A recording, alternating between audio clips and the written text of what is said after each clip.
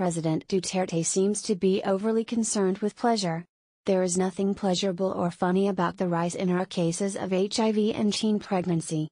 Condoms are a central tenet of UNAIDS efforts to prevent HIV, since they are a cost-effective method for preventing STIs as well as unwanted pregnancies.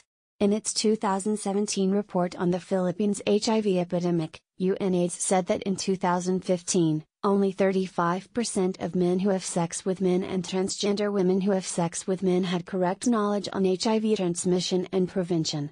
Condom use among those two groups increased from 36% in 2011 to 50% in 2015.